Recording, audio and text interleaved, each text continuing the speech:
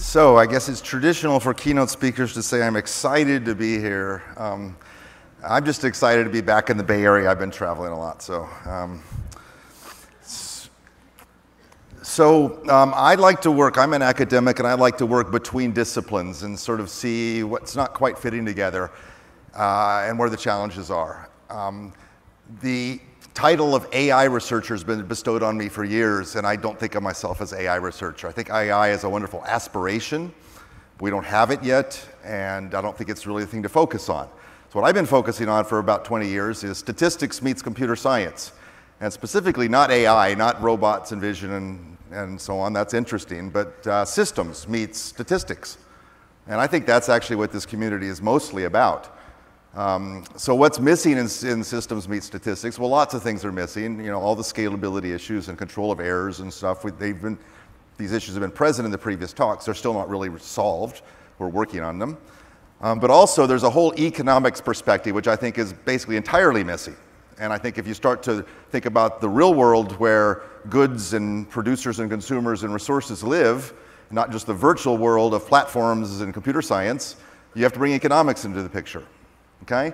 So here's my kind of slightly personal view of what has happened in the last few decades. First of all, this is not about artificial intelligence. We don't have intelligence yet. It's about machine learning. And the first generation was the back end. I think Amazon represents this particularly well, doing fraud detection well. You know, search was more Google and so on. Supply chain management, all this was statistics and data. That was already in the 90s.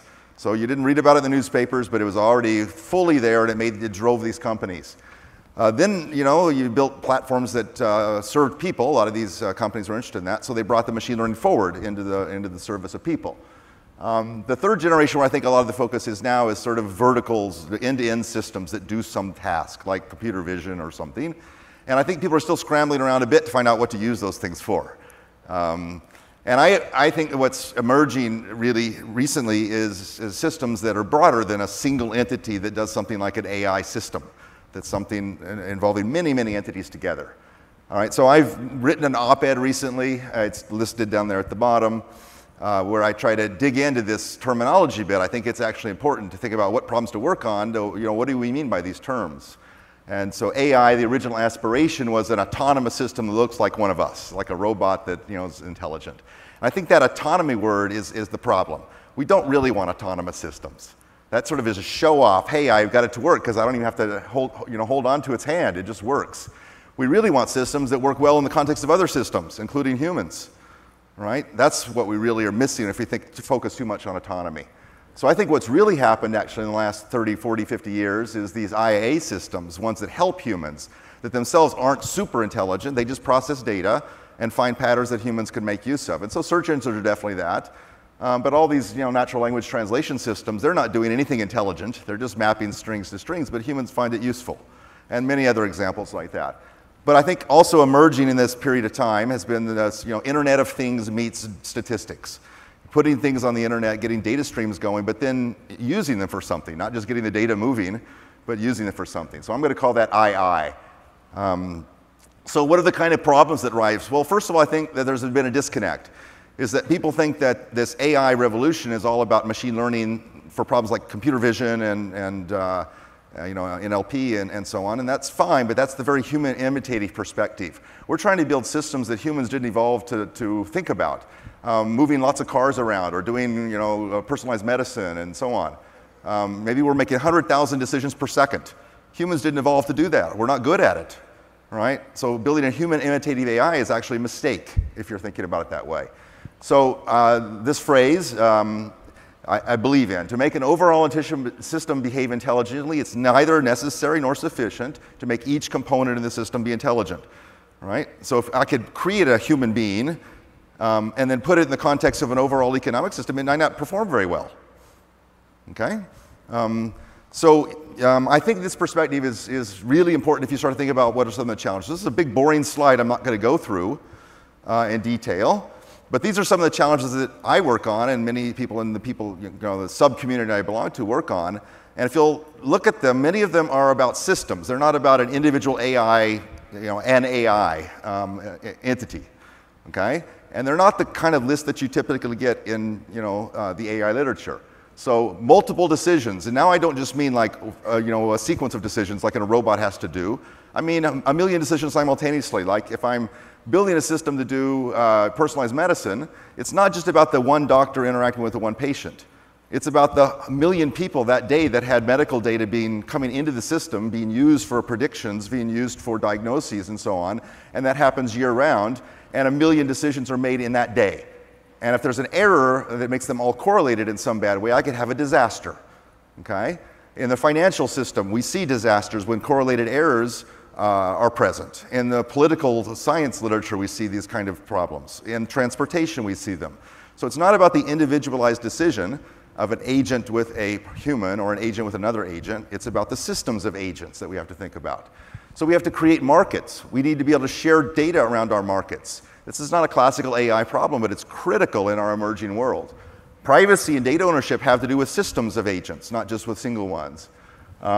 Uncertainty is everywhere, but machine learning doesn't focus on it enough. Okay? They sort of eventually say statistics when they have to think about uncertainty, but mostly machine learning, black box, input comes in, output comes out, no uncertainty, no error bars, even to this day. So we're missing lots and lots here, folks.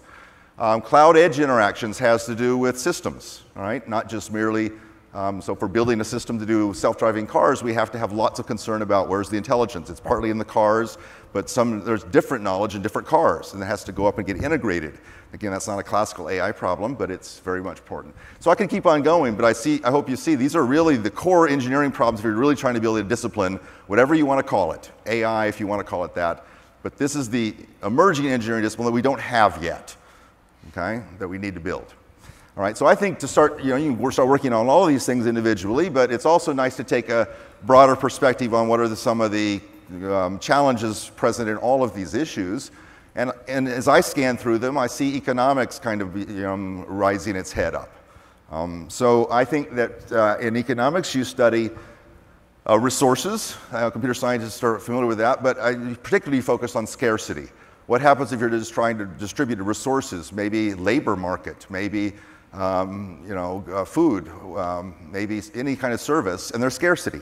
You don't have enough for everybody. How do you do that in a way that at least there's some notion of fairness? All right. So I think that blending machine learning, or really I think of it as statistics, with economics is not. There's not been enough focus on that, and I want to focus on that. So let's take an example that'll help give you an idea of some of the issues I think about here. So think about recommendation systems. I think these were actually really important. This is some of the things that Amazon and Netflix and all did really, really well, and it added a value to computers in ways that wasn't present before. And it wasn't really an AI capability. Humans didn't evolve to make vast numbers of recommendations, but the computers were able to do that. But they were built in this kind of AI style. You thought about one person came in, a feature vector was formed and went into this black box, and out came a list of recommendations. Right? So if Jan Stoika does that in the morning, he might get recommended some book. I come in the next day, I'm completely independent of him. The feature vector is formed for me, it goes into the same black box, and out comes a list of recommendations. And we tune the knobs of that thing over time to make it somehow better and better. All right? But we're not thinking about the deeper problem of interacting decisions. We're thinking about one at a time. So we're thinking about the only way to improve this system to make the recommendations better and better is to have the AI have a deeper understanding of me. So we go to all the really hard AI problems of what do I intend to do, what are my preferences, what do I care about in the world and all. And most companies that try to go that path just don't get there. That's hard. Okay? You need huge amounts of data, and no company has that kind of fine-grained data. All right? And in fact, there's really a scarcity issue that's being ignored here if you're thinking about this more generally. Scarcity is always present in the real world, and so we need to actually think about not one system, one person at a time, but a market. All right, so think about recommending a movie to somebody. Suppose that Jan Stoika gets recommended a certain movie, and then later that day I get recommended the same movie. Is that a problem? Well, no, I just copy the bits. He gets the bits, I get the bits. Whoever comes on the system and gets that movie recommendation, I could do it 100,000 times today, and it's no problem. Right? What if I recommend the same book to everybody? Probably not a problem for Amazon. They've got enough books in stock, or they can do print on demand. That's a technology that exists. And us computer scientists are just sort of used to that.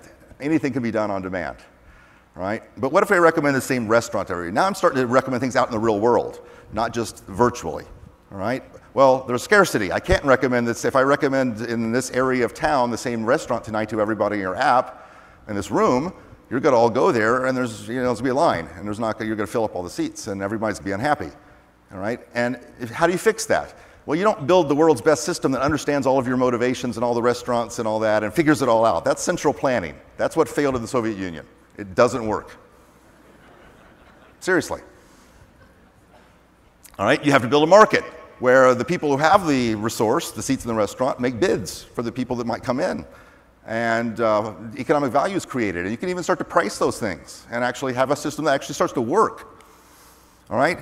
What if you recommend the same street to everybody? To get to the airport from here to there, here's the best street to go down.